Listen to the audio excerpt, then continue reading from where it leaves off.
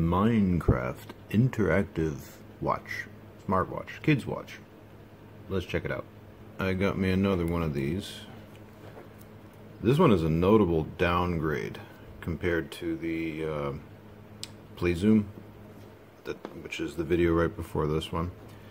Although I do like the fact it tells you right up front, charge for 30 to 60 minutes before first use. This is the nice part. Notice, screen may be blank while charging for 30 minutes. True? Yes. Because what happens is that when you go to charge this thing from, if I can get this thing open, a little annoying to open this part, but once you get it, there we go. Okay, so we've got our little USB micro connector there. Comes with the cable. You plug this in and you just let it sit like that, and initially it does nothing, and then once it starts to get a charge, the screen will pop up and then you're good to go from there. There's only a single button on this, one button, and that's all you get. The strap, soft and pliable, good, decent.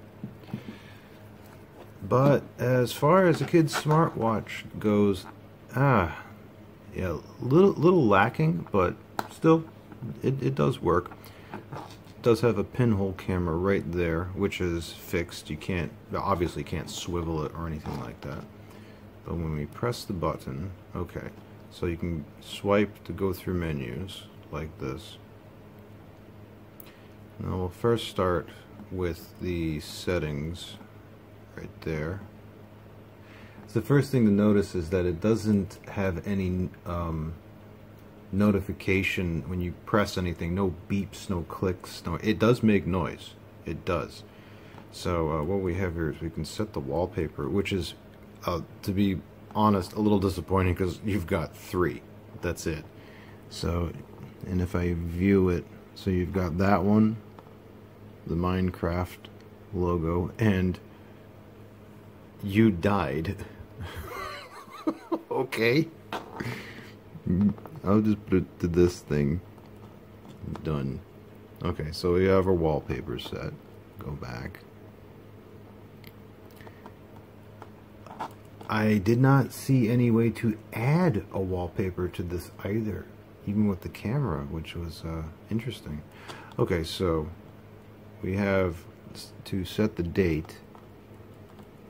If I can get this set. Now each one of these is a, if I'm right, yeah, okay, each one you can tap. The middle row, see if I can get the camera to there we go.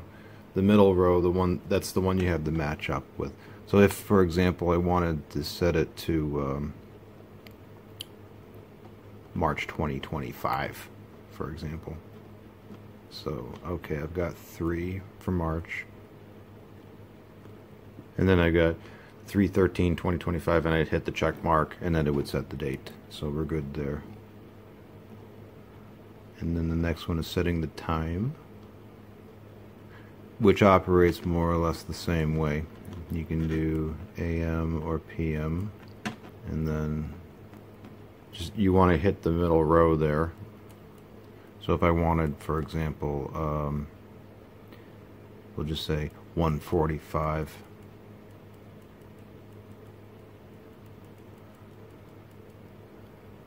3, 4, 5. There we go. So now it's in the middle row, and if I hit if I hit the check mark, it would set it for 1:45. You'll notice that the home screen does, in fact, let me get that real close so you can see it. It does, in fact, show the full date and time with the weekday. Little tough to read on this screen, but still, I like that it shows it. It does not show an analog clock, though. I couldn't find any way to do it because I was tapping all over the place, and I said, nah, I guess, excuse me, digital is all you get with this one. So we got the time set. Now for the storage set, this is interesting. Now if I hit space, it says, okay, I've got 7.5 megabytes of space, but it also will say I can set the storage to the watch itself. Set memory, couldn't even read that. Set to local memory successfully, or card. Please insert memory card. Really? I'm like, where? It's not here. I couldn't find where to do it. So it may be that if I unscrew, and I'm not going to do that, but I think if you unscrew the back of this, you could put a memory card in this. How big of a memory card? I don't know. I don't know. And then, well, anyway, I set it to the watch. If I can get it to take. There we go. Which is fine. Okay, so that's set storage. And then I can just reset the whole watch if I want to from here. And this is where I can set the brightness of the screen. The lines actually, see how the lines decrease? That's your setting for that. And then there's your volume.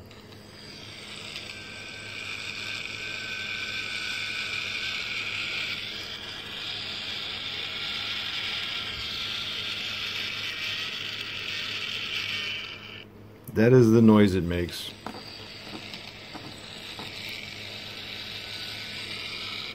It is ridiculous. Okay, set wallpaper. Again, you've got 3. It's the same 3 as before. And that's that. Yeah, for settings. Now, I might as well start over from here. Your camera. Oh, there I am. Hello. So, what we have is a camera there. Okay. That's a pinhole camera. It's shooting my phone right now. But then I can go and let's see if I can go back here. Let's take a photo of something else. My ugly mug. There we go. There we go. Took a photo. Trash it from here. Or, yeah, I can go back. Or I believe I can go to the, there's a gallery of some type. Oh, album viewer. There it is. So I want to see all my photos. I can go there. There's my photo. I do like the fact you can actually rename the photo, which is good, or delete it from here. Yes. No files. There we go. And if you have a the ability to take video with this, same thing. So if I hit that and see that up there. There we go. You can see it. It is taking video right now. And then stop. I'm going to try to get it to stop. It don't want to stop? Or did it? Oh, saving. I had to hit the other button. Okay. But did it work? Let's go back. Album viewer. Okay. Is it going to play? Oh, there it is. Okay. So this is the video I just recorded. With sound. Okay, trash that.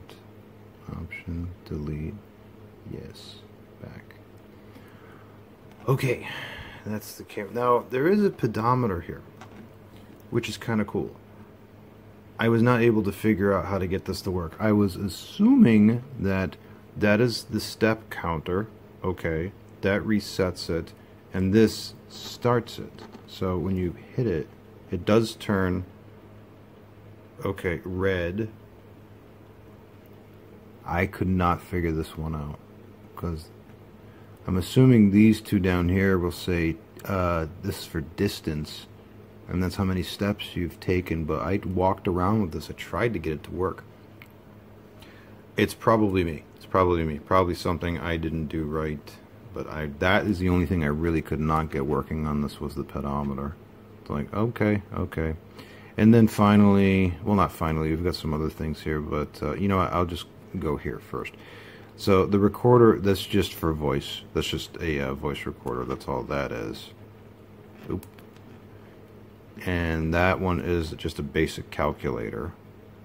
Okay, we've got that. And then we've got our time tools, which is setting your alarm. If I, go there, it's only got one alarm sound on it, which is that sound you heard a little bit ago. And you tap the time, I think. I'm trying to set it on.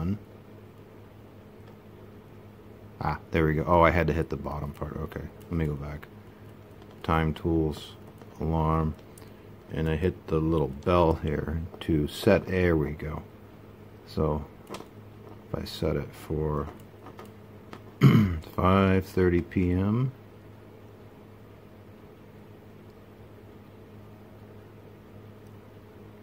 Back up. There we go. And I would set, and it's either on or off. And there we go. The alarm has been set. Okay, that's good. So let me turn that off. Can I swipe? There we go. And then you go to basic stopwatch here. It's just, yeah, start, pause, reset. Got a timer. I have set to 5 seconds. This is the only sound you get. It's the same as the alarm.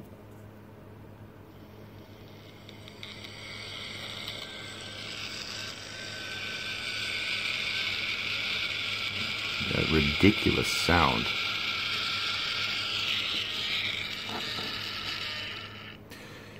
Yeah.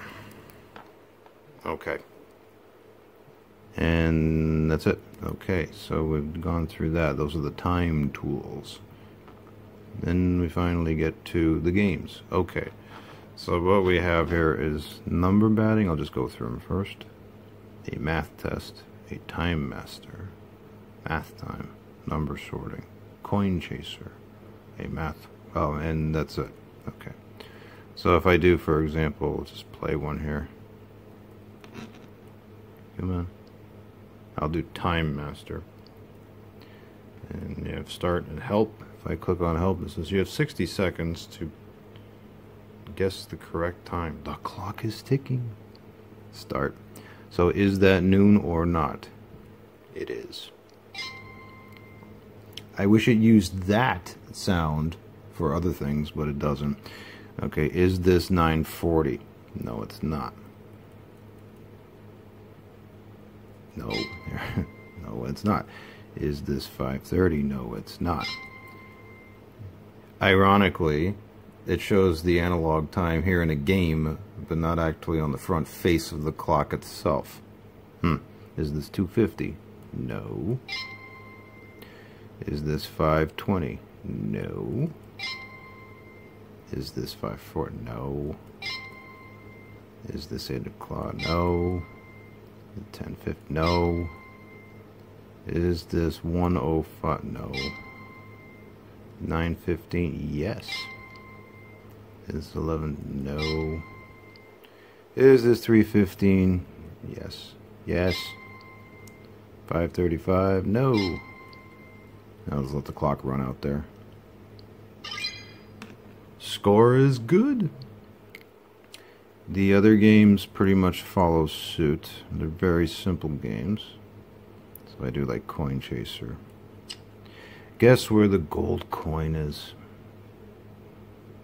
Oh, it's right there. Oh. So it's let's say that one. Oh, I got it. Nice. So, simple game. Now, okay. Final thoughts on this. It's like I said, the playzoom watch. Again, see the video prior to this one? I have way more features than this watch did. I mean, this is okay.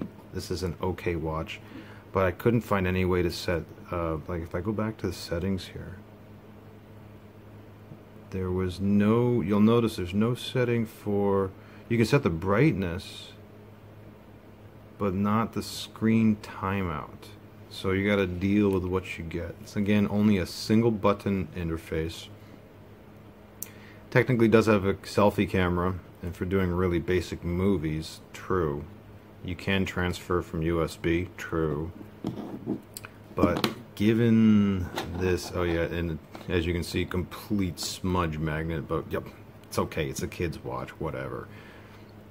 It's comfortable, I'll give it that, but kinda lacking compared to a playzoom model, where you can do a whole lot more on that and get your analog clock if you want, and get way more wallpapers, just so much more to it than this. It's not that I'd say this is bad, it's not bad, but it's the same price compared to playzoom, more or less. I think it's around $20-25. So, yeah. I mean, unless your kid really likes Minecraft, it's got the look to it. I'll give it that. That, by the way, this is not metal. This is all plastic. Well, this is rubberized, but it's made to look like metal. This is actually plastic that's been plastichromed or whatever you call it. It works. And that's pretty much it. So, okay, Minecraft interactive watch for kids, for the Minecraft fanatic kid in your family.